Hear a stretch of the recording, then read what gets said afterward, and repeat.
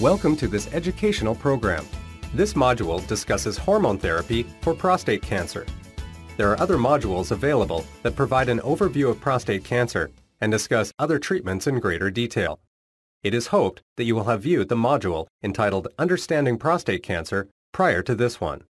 This information is taken from a recent review of the medical literature and attempts to be as comprehensive as possible. However, it may not necessarily reflect the experience of your healthcare provider or the specifics of your situation. This program is strictly informational in nature, and no attempt is made to provide opinion or recommendation. Please feel free to view this presentation as many times as necessary.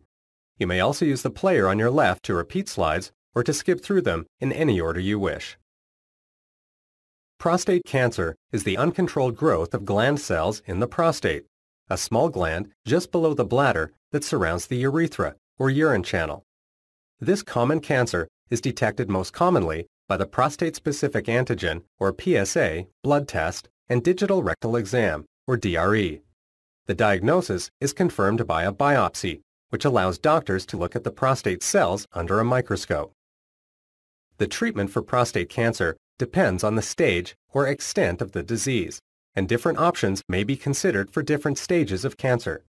In general terms, prostate cancer may be considered localized or organ-confined when it is felt to be entirely contained within the borders of the prostate. Locally advanced when there is suspicion or evidence that it has escaped through the capsule of the prostate or into nearby structures. Recurrent when it has previously been treated and then come back either locally or distantly. And metastatic when it has spread to other parts of the body away from the prostate. There are usually a number of treatment options available for managing prostate cancer. The treatments recommended by a doctor will depend mainly on the stage and grade of a patient's cancer and the patient's general health and age. For early-stage prostate cancer, the aim of treatment is cure. For later-stage cancer, the aim of treatment is to extend life and help relieve symptoms. The standard treatments for prostate cancer include surgical removal of the entire prostate, radiation therapy using high-energy rays to kill cancer cells and shrink tumors, and active surveillance with possible delayed intervention, meaning that one is closely watched by a physician with regular exams and testing to check for cancer growth. Hormone therapy is not a curative treatment for prostate cancer, but it is a method of slowing cancer growth for a period of time. It can be used for both localized and advanced prostate cancer. In the setting of localized prostate cancer, it is sometimes used alone for older men or those not suitable for other treatments. More commonly in this setting, it is given to optimize the results of other treatment like surgery or radiation, either before treatment, called neoadjuvant hormone therapy, or after treatment, called adjuvant hormone therapy, or both. In very advanced or metastatic cancer, where the cancer has spread to other parts of the body, it is often used alone to keep the cancer under control for as long as possible. Hormone therapy is a treatment that aims to decrease the production of or block the action of the male hormone testosterone. Hormone therapy originated from research in the 1940s that confirmed testosterone withdrawal from the body actually led to the destruction of prostate cancer cells and shrinking of prostate tumors. This groundbreaking work resulted in the only Nobel Prize ever awarded to a urologist. Testosterone is the male sex hormone responsible for the development of muscle mass, strength, production and maturation of sperm, male physical characteristics, and sex drive. The majority of testosterone is produced by the testicles, and small amounts are synthesized by the adrenal glands, the organs that sit just above the kidneys. When the brain detects low levels of testosterone in the blood, the hypothalamus gland, deep in the brain, releases a substance called luteinizing hormone releasing hormone, or LHRH.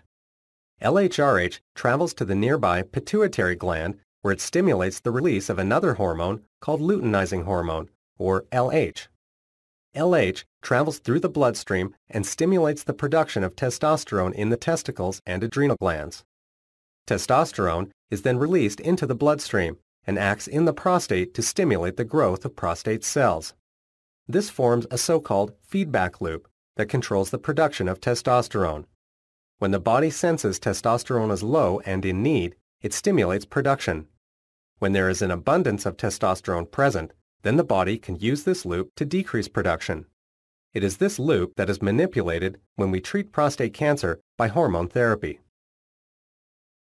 Testosterone not only stimulates the growth of normal prostate, it also stimulates the growth of prostate cancer cells. By depleting testosterone, hormone therapy aims to reduce prostate cancer symptoms and slow cancer growth. Hormone therapy can be accomplished through either surgery or medications. Orchiectomy is the surgical removal of testicles. LHRH analog therapy is medication that blocks signals from the brain that instructs the testicles to produce testosterone, the so-called feedback loop previously mentioned.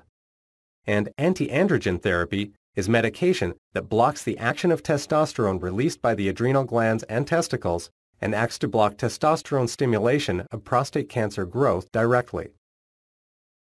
Orchiectomy, or surgical castration, is the surgical removal of the testicles, which produce 95% of the body's testosterone.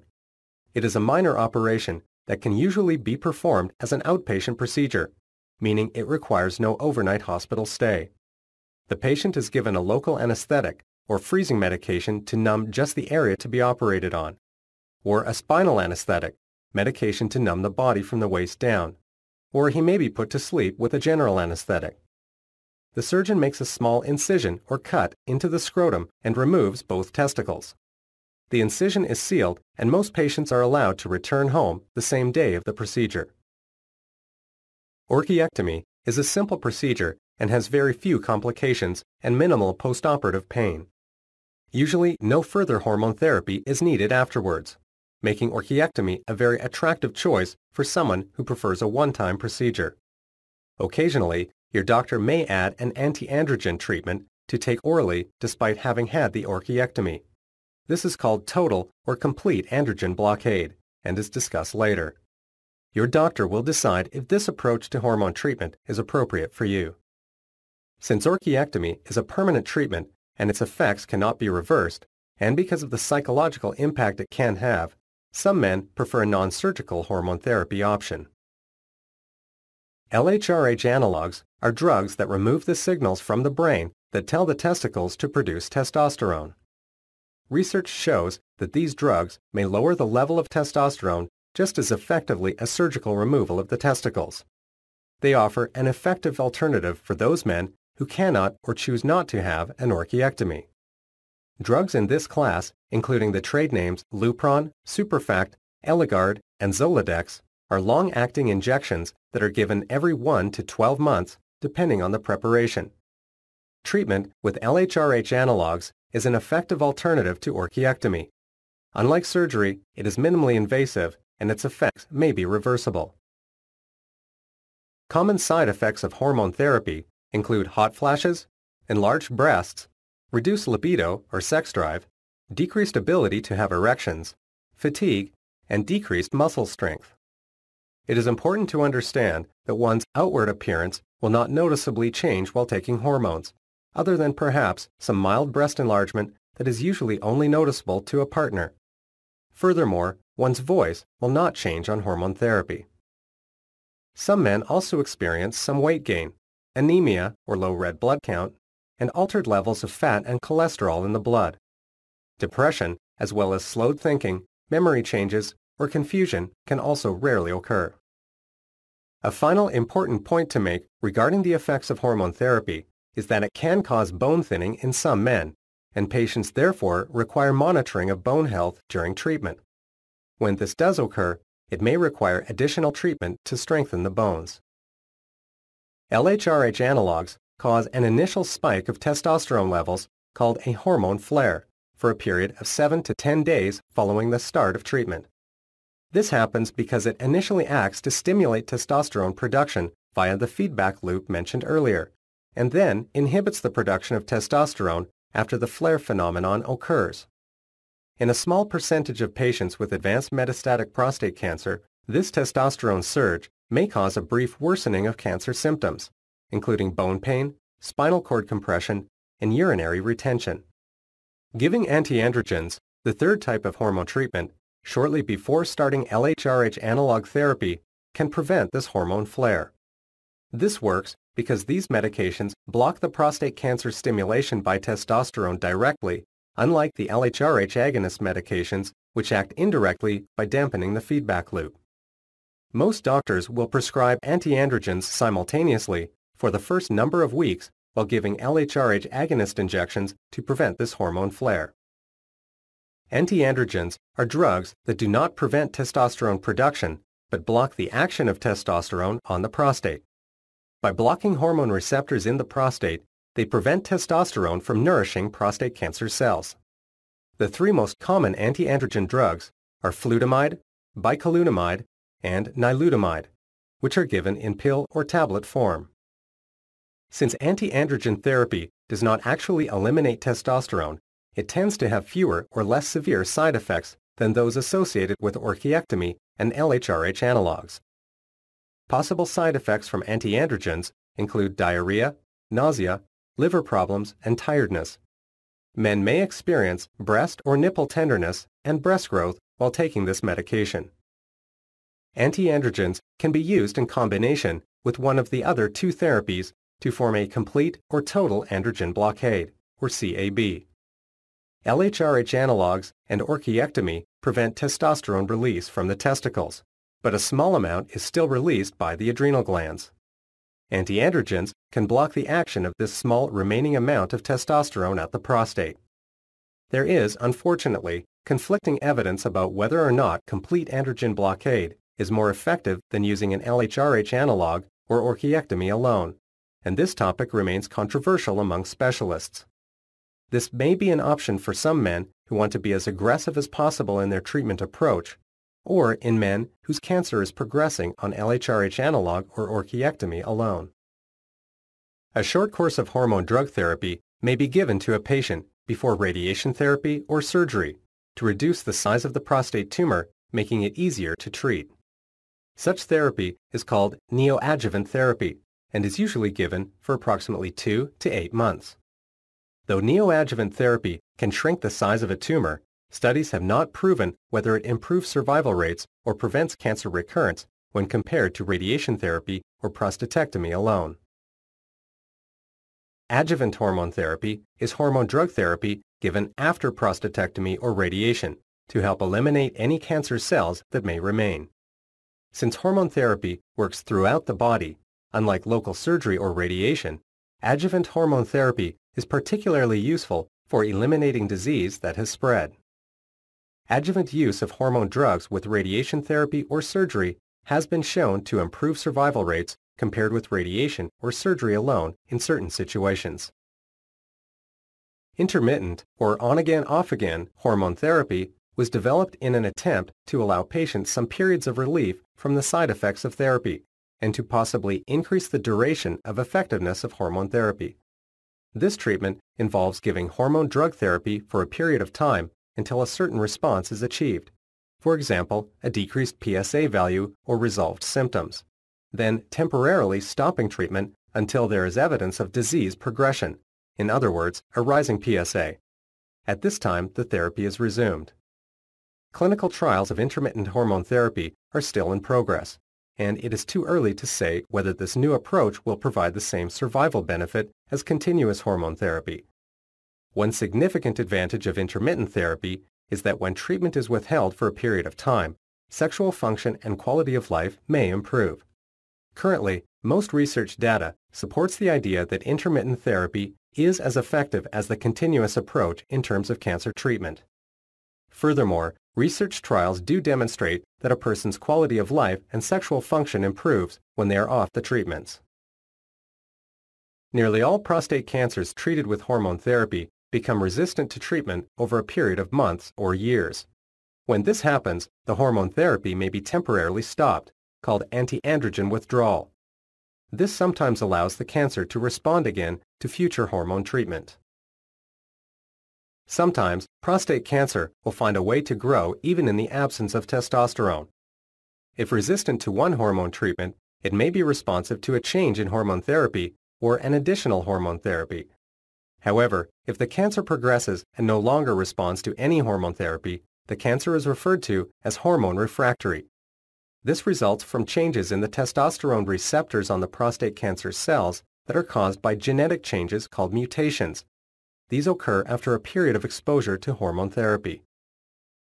For hormone refractory prostate cancer, the therapy may be continued to help relieve symptoms. Or chemotherapy, the use of drugs to attack cancer cells, may also be attempted. Recently, for the first time, a chemotherapy drug has been discovered that improves survival in this scenario. The goal in these difficult situations is to allow patients to survive symptom-free for as long as possible. Follow-up care after hormone treatment for prostate cancer includes regular PSA and testosterone blood tests and physical examination of the prostate, if not previously removed, to detect any recurrence of the cancer. Patients should consult with their doctor about how long hormone therapy will need to be continued. The doctor will be watching carefully the PSA response to the hormonal treatments prescribed, and the PSA should drop while treated with hormone therapies. When the PSA begins to climb or symptoms become prominent, your doctor may consider switching hormone treatments or even consider the use of chemotherapy for treatment. Thus, the PSA is a very sensitive test to see how well the hormone treatments are treating your prostate cancer. Hormone therapy is easily administered, very quick-acting, and has modest side effects. It does not require admission to hospital like some chemotherapy treatments for other cancers and has an easy follow-up schedule. It may decrease complications and prolong survival of patients with extensive prostate cancer and is an excellent means of reducing pain from metastatic cancer. Having said this, hormone therapy is not curative. It works only for a limited time, which varies from patient to patient, and its sexual side effects and effects on quality of life can be upsetting to some men. Hormone therapy is highly successful in treating prostate cancer and is an invaluable treatment in high-risk, advanced, and metastatic cancers. Studies have shown that even with metastatic cancer, 5 years after beginning hormone therapy, 40 to 75% of patients are cancer progression-free, meaning that the cancer is not progressing and worsening. For localized high-risk cancer, one study showed that 7 years after adjuvant hormone therapy following prostatectomy, 77% of patients were cancer progression-free. Another study has shown that 5, 8, and 12 years after combined radiation and hormone therapy, 90, 87, and 81% of patients respectively were cancer progression-free. To summarize, hormone therapy is a treatment given to slow the growth of prostate cancer. It blocks the action of testosterone on prostate cancer cells through surgery, called orchiectomy, or drugs, such as LHRH analog therapy or antiandrogens. It can be given alone or in conjunction with other prostate cancer treatments. Results are temporary, side effects are moderate, and results of its effectiveness are promising.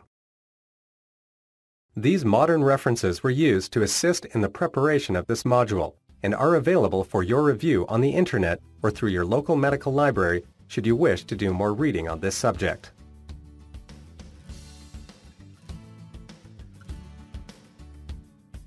These are just a few of the many online resources available to educate you on prostate cancer and help you find support. There are also many books and pamphlets written specifically for patients with prostate cancer, and this is just a sample of several. These may be available at your local medical library, bookstore, or prostate center. We sincerely hope that this module has furthered your understanding of hormone therapy for prostate cancer.